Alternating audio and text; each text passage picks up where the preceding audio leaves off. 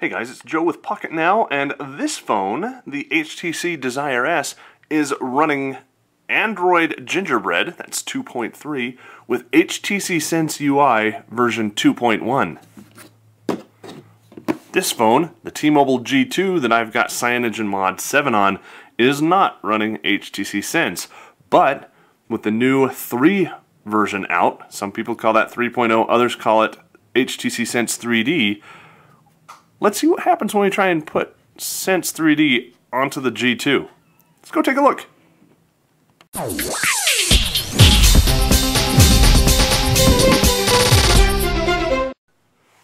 Okay, first of all, this ROM is very, very experimental. It's not even the right resolution, all kinds of fun stuff, but I haven't seen it yet, you haven't seen it yet, so let's go ahead and look and see what it's like. So the steps we need, I've fired up ROM Manager Premium over here, and what I'm going to do is install a ROM from SD card. I've already downloaded it to this device, so it should be over here in the download folder. And there it is, RMK ROM Vision Sensation yada yada yada. We'll select that. We'll say OK, that's the one that I want. I do want to back up my existing ROM just in case something goes awry, and I do need to wipe data and cache, otherwise this is going to blow up all over the place. So 2 very important steps. Say OK to that. It gives us a warning saying, you know, this is your last chance to back out. Do you want to do that? Well, I want to go ahead and continue. So we'll say OK. It's going to reboot me into my recovery image, which in this case is Clockwork Mod Recovery. And from there, it's going to go ahead and run all of those different tasks that I just told it to. That's probably going to take about 5 or 10 minutes. So to save you that agony, I'm going to go ahead and shoot that off camera. So when we come back, we'll get the first boot and see exactly what this is going to look like. Alright, and here we go. This is the first boot screen that we've got. You can clearly see the HTC Confidential, so I hope this isn't getting anybody in trouble. We've got our traditional tab to unlock, so we'll go ahead and unlock that. Got our HTC screen there again. Now if you want to try this yourself on your own T-Mobile G2 or HTC Desire Z, head on over to Pocketnow.com and I will have a link to the XDA thread where you can go and grab the ROM for this. As long as the ROM is still up, you can go ahead and do it. As soon as they take the ROM down, well, that's we're not going to mirror it or host it or anything for you. So,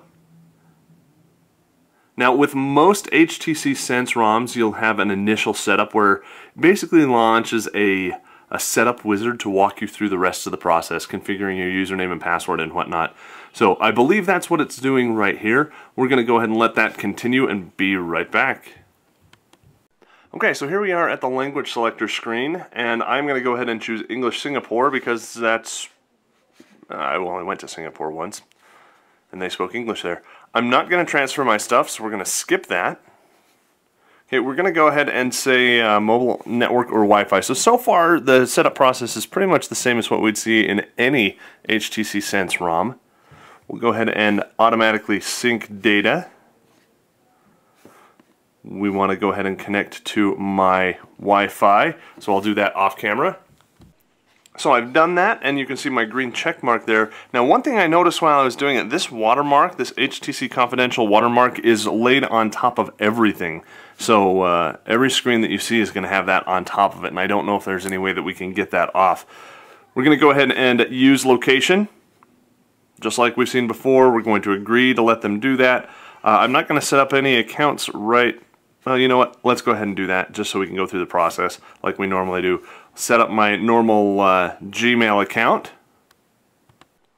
Okay, so we put in the username and password, and I don't necessarily want to keep this device backed up. If this were a normal phone that I'd be doing, I'd keep that check mark, but because this is just kind of a demo of an experimental ROM, I want to uncheck that so it doesn't sync what I do here up with Google. So I got a green check on my Google account. I'm not going to do any of the others. We'll just go ahead and hit next. And yeah, let's go ahead. No, you know, because this is a pre-release ROM, I don't necessarily want to do that. So we uncheck the HTC anonymous collection. We'll go ahead and finish that.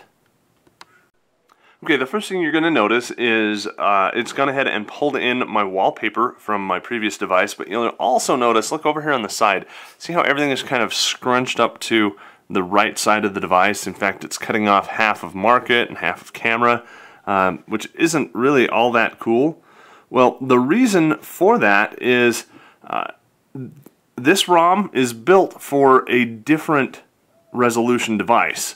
And it's not just pixel density, you know, it's actually the size of the device, so I can't go in and shrink it and make it any smaller by anything that is user controllable. That's something they may be able to do in future versions of this ROM, but for now it's just going to, we're going to have to live with it. Now, that's not a problem other than just, you know, it doesn't look all that great until you get the keyboard open. You know, when you open up the keyboard, that's when you notice, you know, half of your letters on the side over there are cut off and not very usable. So we're just scrolling around here. The first thing I'm noticing is I don't have an HTC Sense little dock bar down on the bottom, and I don't know why. So what I'm going to do is, you guys have seen this up front really quickly. Oh, that's cool. Do you see the carousel there? I just flipped through it really fast. And that time I tapped on it rather than flipping fast. So we're just going to flip. And there you go, the carousel, where the faster you flip it, the smaller those thumbnails are, and then as it slows down, it brings that thumbnail up nice and close. Really cool. It's kind of like what SPB has done, but in a more user-friendly, more animated way right there on the home screen. So let me go ahead and find some cool stuff to show you here. It's looking like we got the stock widgets, you know, some updates here.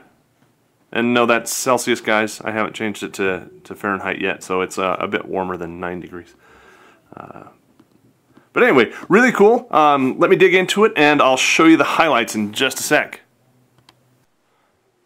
Okay, the next cool thing that I found is the web browser. No, not that's the cool part, but check this out. I've loaded up the Pocketnow website, and this is the mobile version of our website. You guys are all familiar with that, but check this out. See that guy, little RSS feed guy right there? Yeah, tap on that and check it. We can now add a subscription. I can rename this, which I'd like to rename Pocketnow, but P is way over there, so I can't do that. So we're just going to call it RSS. Put a check mark next to that, and we'll go ahead and add that. Now, theoretically, if there were a whole bunch of RSS feeds that we had on our page, it would list all of them down there, so we'd be able to see it. Now, it said that the RSS loading was complete and that there are 99 plus items in the feed, and that it is loading up right here. So I assume that what this is an integrated RSS reader into the web browser. You can go in and, let's see. So just really cool, really quick, you can subscribe to the RSS feed, so you don't even have to visit the websites to get the news. So really kind of cool there. If you like something like the white iPhone 4, go ahead and put a star next to that. Of course, I'm the Android guy, so I can't do that. So we'll uncheck that. Yeah, that was humor, guys, just so you know. But hey, you know, kind of cool. It's even got this lazy load where it'll pull in the most recent ones, and then when you get down to the bottom, it will go out and load the next batch. So very fluid, very nice. Fits on the screen, all kinds of neat stuff. Now, one thing I do want to show you over here, ready? Let's go ahead and go home, and I've got an alternate launcher apparently that came with this, or that's being pulled in. So let's use Sense. Now, I mentioned to you that I didn't have a little bottom app drawer, launcher drawer thing down at the bottom right. You know, the one that has the phone, the customize, and the app drawer button on it.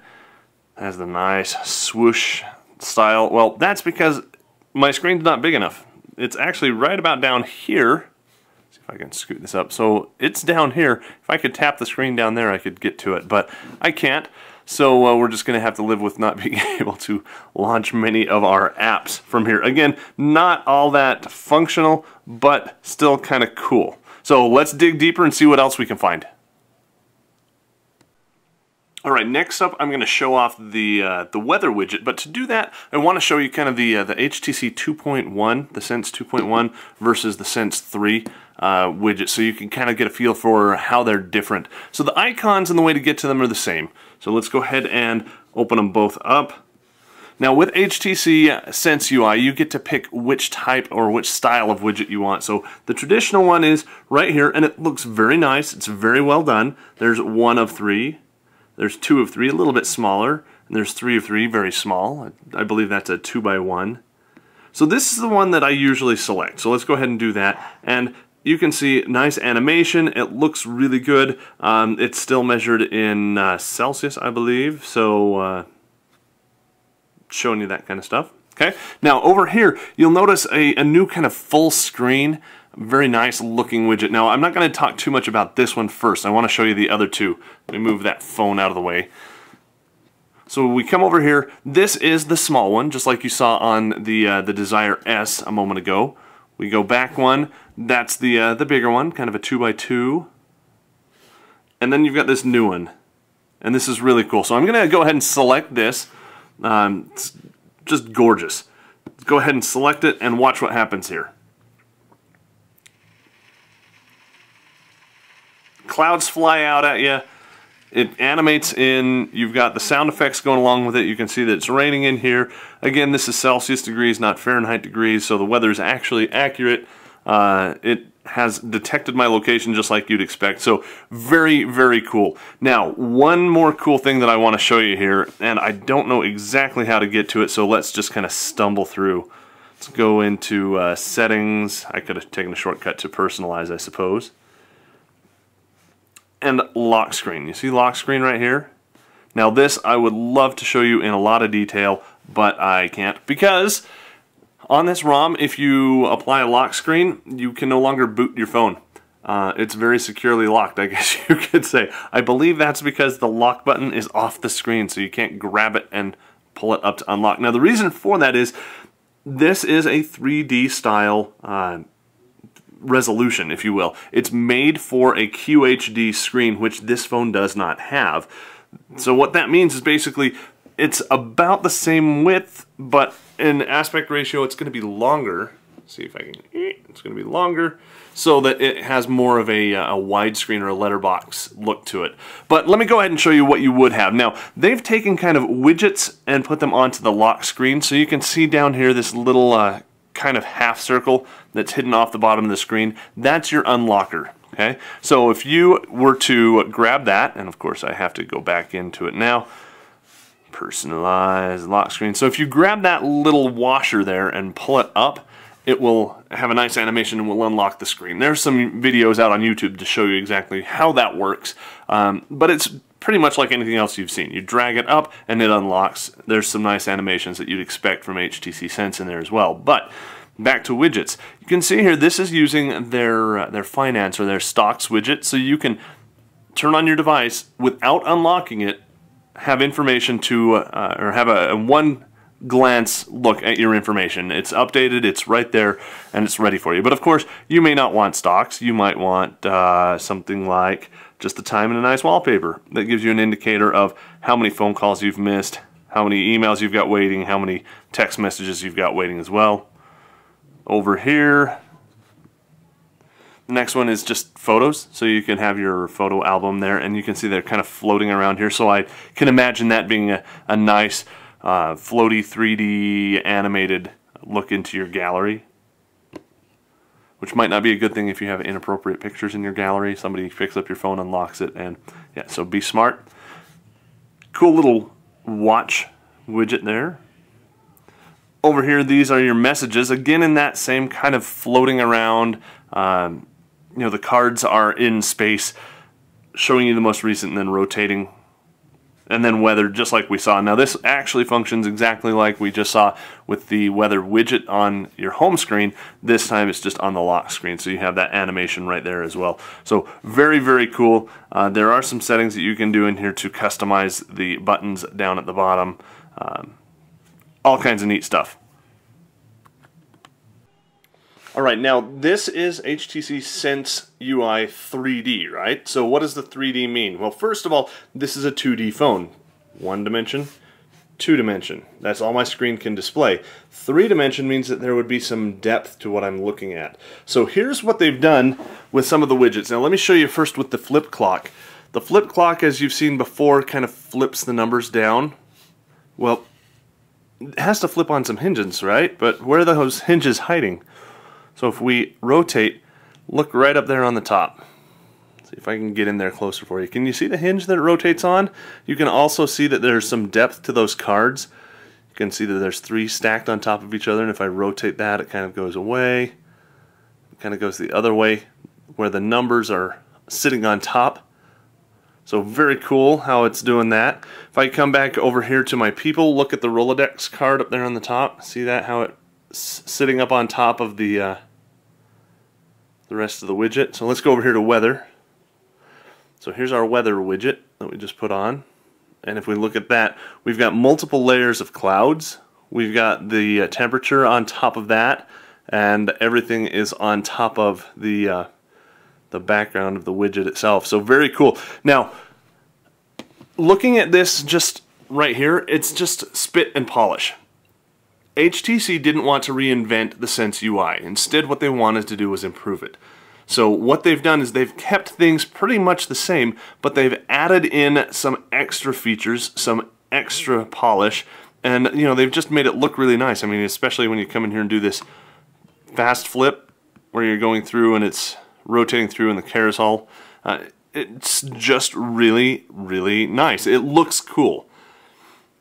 When you add that to the 3D effect, and when you add that to a high definition or a QHD screen, which is what most of the new phones are going to be coming with, that's my prediction, you get a longer screen that's more like you're watching a movie. That's more like a an HD style screen like you have on your TV. So when you're looking at it this way, your video content is going to be more letterbox than it is just in a box like that. So they're doing that across the whole screen. That's nice because anything that you record with your camera or with your video camera is then going to theoretically be high def, so it will look wonderful when you watch it on your TV.